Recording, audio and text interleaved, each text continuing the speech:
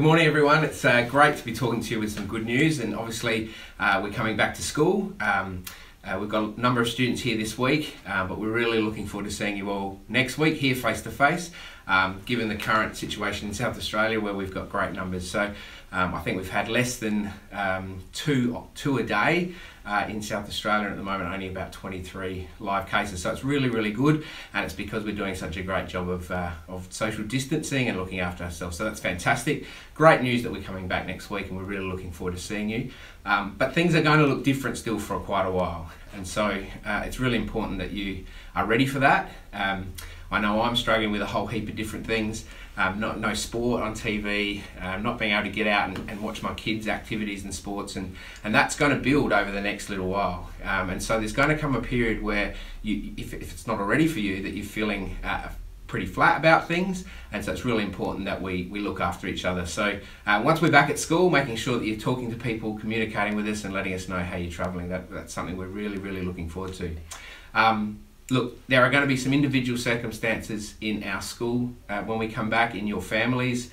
Some of you will be feeling a bit anxious about coming back to school. Some of you will be feeling a bit stressed and anxious about situations in your family where people maybe are not working and so on. Again, I can't stress enough how important it is that you let somebody know and you talk to us and really ask for help. We want to do this together, and so I encourage you and your parents to make contact with us if things are not going good for you.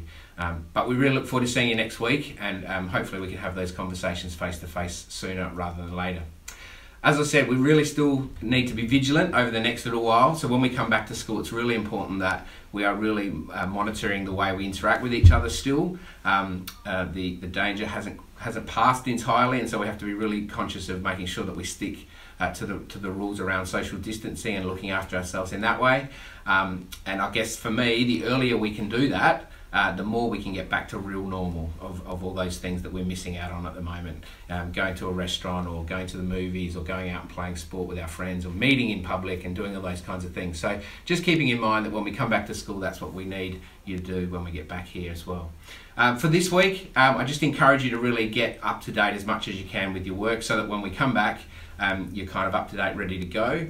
And so through the week, making sure that you're communicating with your teachers, making sure that anything that you've left maybe through the holidays, that you catch up on. I'm aware that some people have perhaps just let things slide a little bit with not being face to face. Most of you have done a great job, and I'm hearing that from teachers, so well done. But if you're in a position where maybe you've let a few things slide, this is a great opportunity this week to get back on track.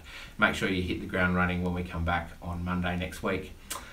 Reminder today also to catch up with your pastoral teacher at 10:15 and sign in and make sure that they know that you're there. And just look out for next week. I think I'm going to still send a weekly message out to you guys, just because we won't be able to have assemblies for a little while. So just a bit of a message about what's happening and what we're up to, so I can talk to all of you at once. All right, so have a good week. Look forward to seeing you again face to face next week.